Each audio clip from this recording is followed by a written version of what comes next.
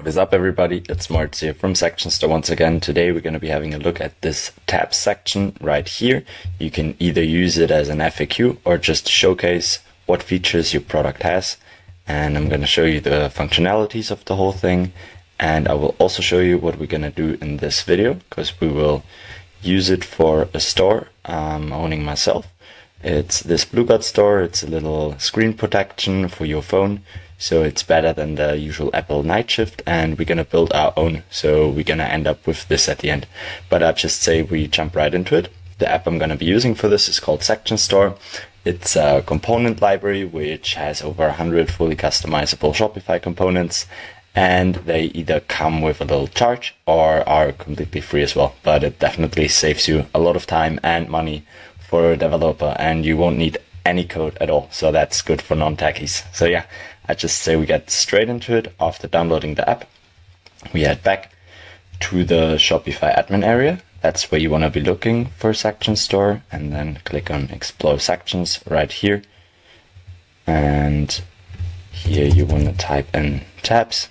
Like I said already, they either come completely free, but this is one of our more complex sections, so it's a one-time charge of $9. So that means if you bought it once, you're gonna own it forever, and there are no hidden subscription fees or anything whatsoever. So yeah, after you've done so, you just have to head here and install it to the theme you're using. In my case, it's the Streamline theme. And after you've done so, you can easily head in the theme editor and open it up right here. That's the one I showed you already. So we just kind of get rid of that.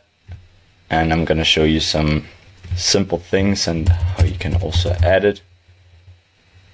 Like I said already, the whole thing is fully customizable, and I'm going to show you what I mean with that. So if we click on the main thing, first thing we can do is change this little headline right here.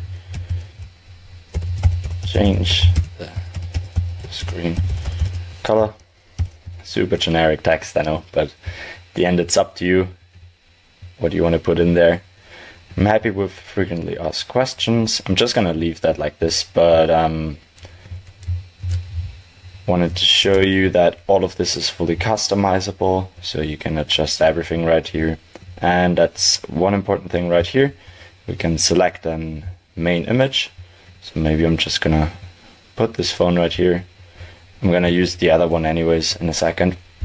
And here we can change some stuff as well, like some mobile settings. If we scroll all the way down, we get some more stuff. So here we have the arrow color as well, which is that right here. And the question color, the icon width. Maybe you wanna have it a little bit smaller so it looks more subtle.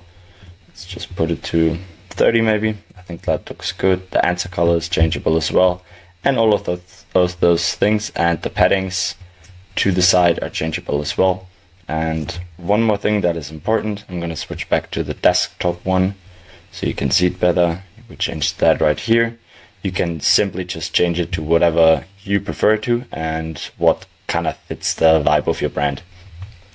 Yeah, that's something we can change as well. The icon color.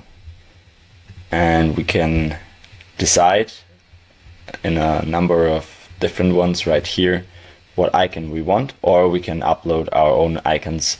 A really good library for that is the Bootstrap Icon library.